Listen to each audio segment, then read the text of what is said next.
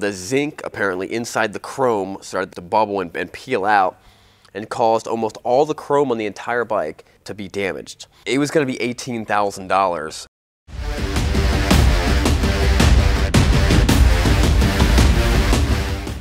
So this story starts where the guys are at the shop, and around the same time I get a call from Caleb and I also get a message on my Facebook saying that there is a 2004 Honda Rune with 200 miles on it for sale only about an hour and a half away in Maryland.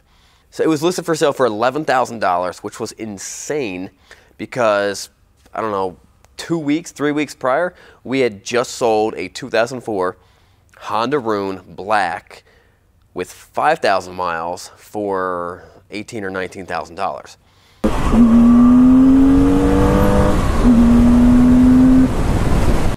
So with this bike with that low miles, it's probably worth, you know, if it's in good condition, it's probably worth around, we were figuring out $25,000 to $27,000. So at 11 grand, it was a killer, insane deal.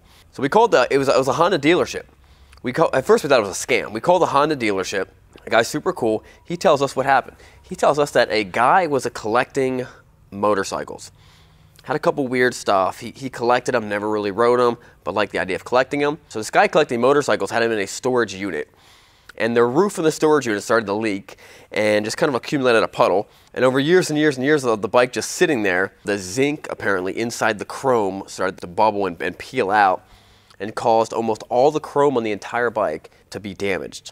So you get this basically perfect Honda Rune in amazing shape, but every chrome piece is damaged. Now luckily the rims were not chrome. You could get chrome wheels, these were not. That's one last thing you have to fix. But it was still a pretty big deal. So this collector contacted the Honda guy and he wanted to buy a brand new 2018 Honda Goldwing. And he wanted to trade in a couple bikes. We later found out how much the Honda dealership paid for this Rune.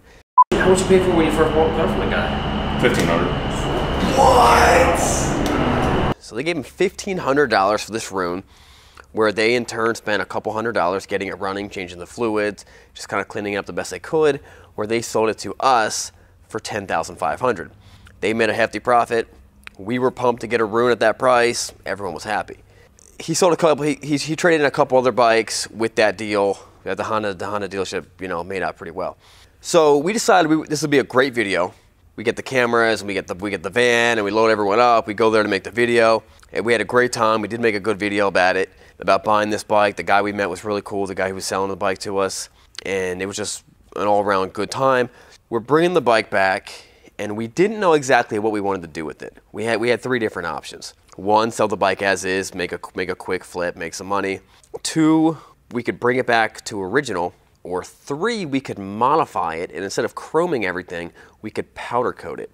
Now the Honda dealership, when they were working on this thing, they also considered the same options. And the one option that they first looked into was what it would cost to replace all the chrome pieces with OEM Honda chrome. If that was even a possibility. So he called Honda, or he priced everything up and asked to see what that would cost. When he found out the price, he didn't even bother to see if it was available because there's not that many parts, you know, from Honda available for the Rune because they only made about 3,000 of them in about 18-month period. It was going to be $18,000 to replace all the chrome on that bike. So we go up there, we buy it, we find out how much he paid for it, we're pumped for the guy, we bring it back. We decide within a couple, I don't know, maybe a couple days that let's just throw it on eBay. Let's see what'll happen. We're gonna throw it up on eBay.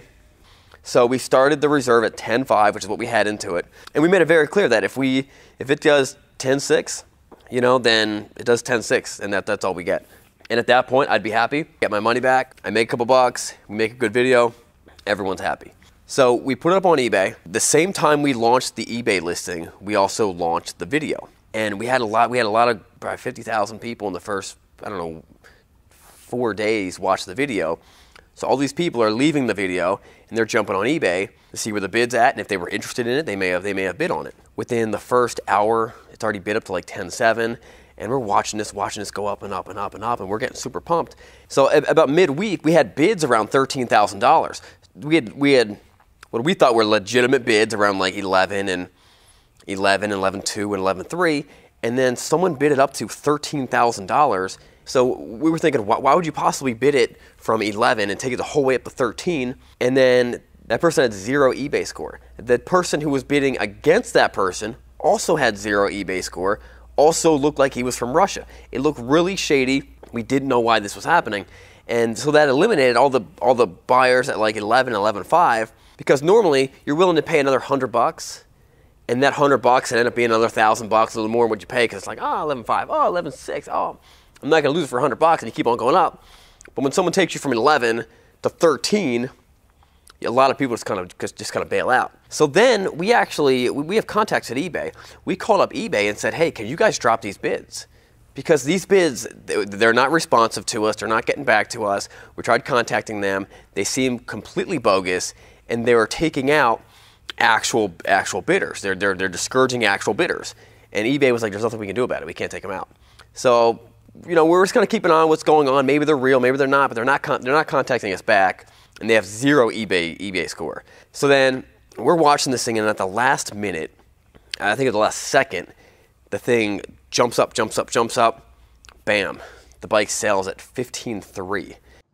The highest bid is at 14.6. We have 17 seconds left. We have 14 bidders. You probably 10, already loaded. 9, 8, 6, 5. Oh. 15-1. 3, 2, 1.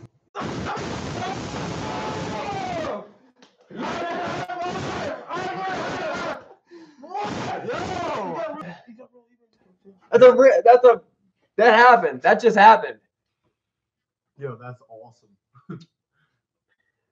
Yeah! And 15.3, the person who bought it had a pretty decent eBay score. At this point, we're pumped. 15.3, we bought it for 10.5. We're making close to $5,000 on this deal within a week. We're super excited. So we call the guy who bought it. The guy's pumped. He's like, yeah, this thing's awesome. I bought it. I'm glad. He's like, can you ship it to me? I'm like, we can ship it to you for $500. He's like, yeah, let's do it. He's like, do you want me to send you a check or wire the money? And everything's going really, really easy. Well, actually, at first, when we first contacted the person, the wrong guy answers the phone.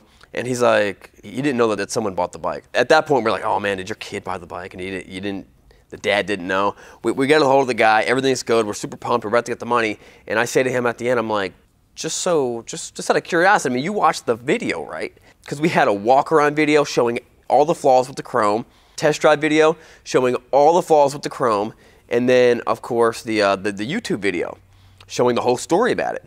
And he's like, no, I didn't actually watch the video. I didn't get a chance to, but with 200 miles on, I know that bike's perfect. And at that point, my heart sunk, and I was like, hey, just so you know, I mean, I kind of feel bad, but you thought you were getting a perfect Rune, almost a $30,000 bike for $15,000. That wasn't suspicious to you at all. He bought the bike. He put the deposit down. Like it's his bike, but I'm like, I don't want to sell anyone a bike that they don't want. So I tell him, listen, I explained to them the situation. I'm like, clearly, I'm sure you want to get out of this deal. You thought it was this. It's not that. Just say the word, and we'll have to put it on eBay again. So that was not a huge deal because we had another bid that was just $100 underneath that also looked like a real bidder. So we get his phone number from eBay. We call him up, the exact same thing. He never watched the video. He never read the description. He just saw the pictures, and he was willing to buy it too. We told him what happened, and he was completely out. So at this point, we just scratched the whole thing. We're going to put it back on eBay with a 0 reserve. We're going to put it at $0 or $1, whatever you do, and see what it creeps up at, and whatever it sells for, it sells. A week later, the highest bid is 11.3. Not as high as we were hoping it was going to be, but 11.3. I think it was 11.312. So at that point, we made $812. The guy contacts us. He's super cool. He sends us a check. The bike just got put up on the truck and drove away. Where's it going? Ohio? Chicago or something. It's going to a big motorsports place, and I think he's going to fix it. So, but how much money did we actually make on the bike considering all the things that happened to it? Selling it on eBay, we made $812. The original Rune video that we made buying the Rune had 160,000 views, and we made $689 off of that video. We made another video with the Rune called the Honda Rune and Everything About It. That had about 80,000 views. That video made $220. We had a walk-around video and a test drive video. Both of those videos combined made about $37. So in total, we made about $1,750 minus the cost of us going to the shop, minus time, no materials. We didn't put gas in it. So yeah, probably around $1,700, which was not bad. It was a super incredibly rare bike. The first time we had one, we actually had people come from 7 hours away just to look at it, just to see the bike. Very unique bike, very limited production. It's got a really unique story about it. We'll put the link in the description. That's probably one of the most unique bikes we've ever sold. All right, guys, thanks for watching. Don't forget to subscribe. We'll see you guys later. What you just saw was made like 4 months ago, 3 months ago. And the reason we didn't actually release that video is because we kind of were suspicious that the Rune saga was not quite over. And we were right. So, the last you guys saw, the Rune was leaving. The Rune was bought by a company, a dealership in Chicago. And they were excited about it, and we thought we had, made a couple bucks on it. Well, let me fill you in on what happens next. So shippers come up, about 2 weeks after they buy it, shippers come up, and they pick up the bike, it goes on a rollback. It's not the best place not the best way to ship a bike, but it worked. The shippers couldn't figure out how to actually strap the bike down, so I come up there, I see them walking around with big chains, and I'm like, what are you guys doing? So I give them a set of tank straps, and I show them how to strap it down. We get it down, and it works perfectly, and it goes on its way. The company gets it a couple weeks later, and they're happy with the bike. When we bought the bike, we bought it with the assumption that the Honda dealership would get us the title. And this is fairly normal. When you buy a bike from a dealership, all right, they just got the bike, the title didn't come in yet. The title always comes in, it's no big deal. So I told the dealership that we sold it to the same thing. I was like, the title will be in a couple weeks. It's no big deal. They understood it. It was fine. Well, a couple weeks go by, and we're not seeing the title. And the dealership that bought it is like, hey, what's the deal? And I'm like, let me go back. Let me try to find out. Let me try to figure this thing out. So what we find out is the original seller, who was the original owner of the Rune, could not find the title. That's not a big deal. He bought the bike in Pennsylvania, and now he's a Maryland resident. The bike has been sitting in a Maryland storage unit for most of its life. So you can't find the title, no big deal. He needs to go back to Pennsylvania PennDOT and just request for a duplicate title. So I'm like, okay, this is fine. This is going to work out. He goes to PennDOT to request a new title, and PennDOT says, there's never been an original title. We can't give you a duplicate title because we have no records of this ever being in our system. And at this point, things are getting a little strange. The Honda dealership's telling me this. I'm trying to figure out what to do. I'm telling this to the company that we sold it to, and trying to keep this all. So this is about maybe 6 weeks into it. The issue that we're coming into with this is that if PennDOT is seeing that they've never actually seen the title, and there's no records of the title, then that would say that there's never been any taxes paid for it. So someone's going to owe back taxes for a $16,000, $17,000 bike, which that's going to be a problem, because who's going to pay for that?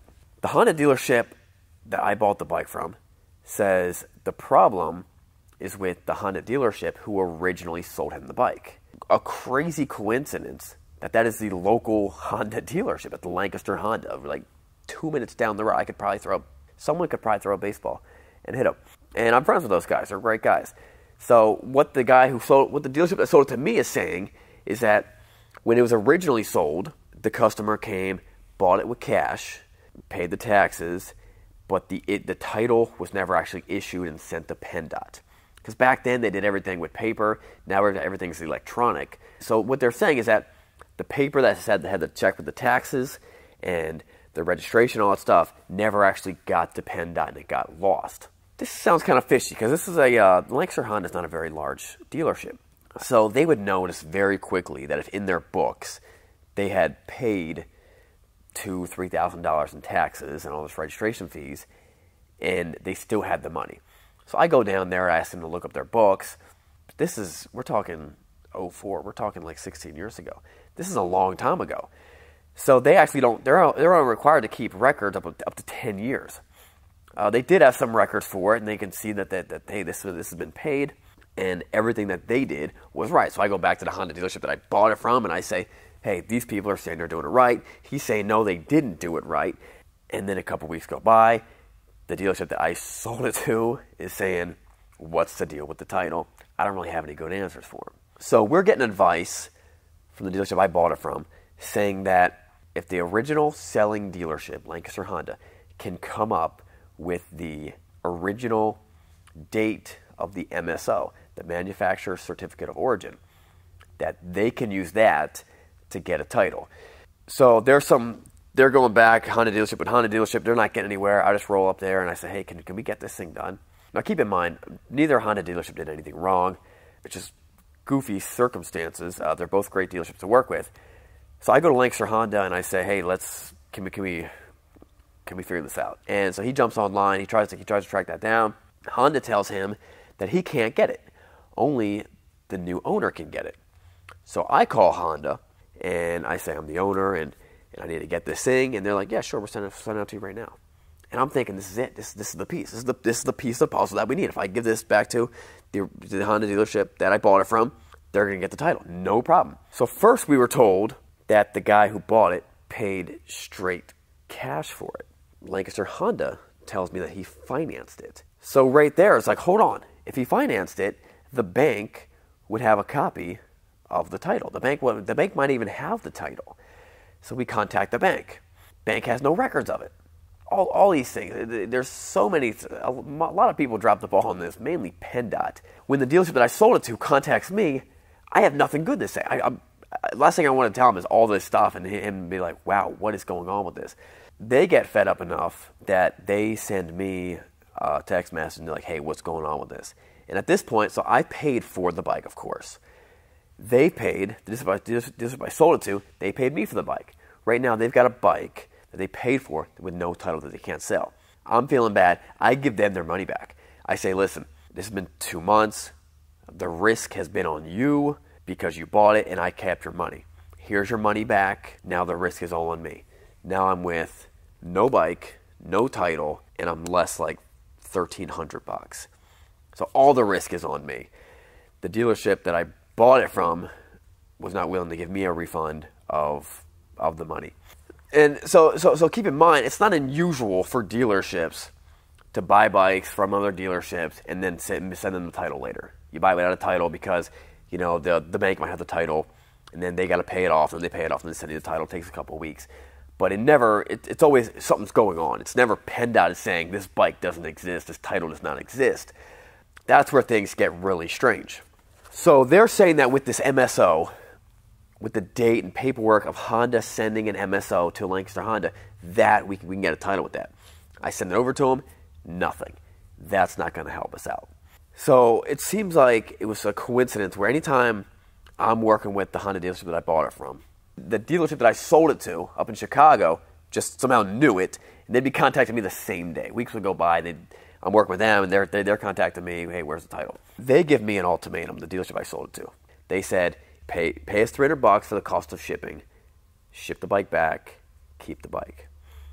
Or give us $1,000 for us to continue selling the bike.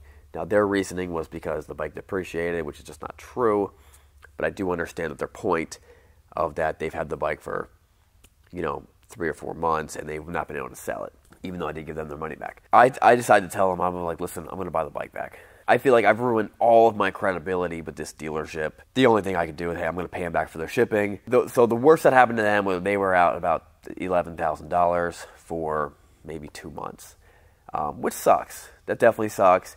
So I feel like I made it right. I'm getting the bike shipped back. Honda finally tells me that they're able to get the title. And it's about the same time that I tell them that I found someone who could get us the title, but it's going to cost $2,200. And the same day, they're like, oh no, we found someone who gets the title. We'll get you the title. I'm getting the Rune back, and I'm getting hopefully getting the title.